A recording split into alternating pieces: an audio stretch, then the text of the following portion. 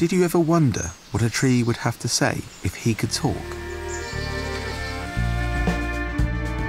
This tree has been living in Brussels for over 100 years. What does he go through every day? How does he feel living in a big city? We gave him the means to express himself. We equipped him with different sensors and devices, so he can share with us what he feels, sees and hears.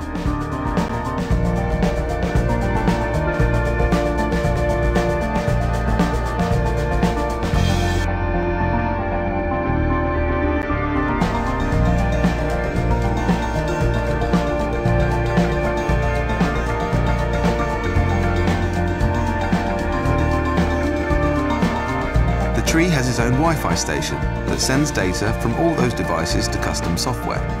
The software then analyzes all this data and determines how our tree feels. Those feelings are then translated by our software into words on Facebook and Twitter, video on YouTube, images on Flickr, and sounds on SoundCloud. Follow the tree's daily life on talkingtree.com.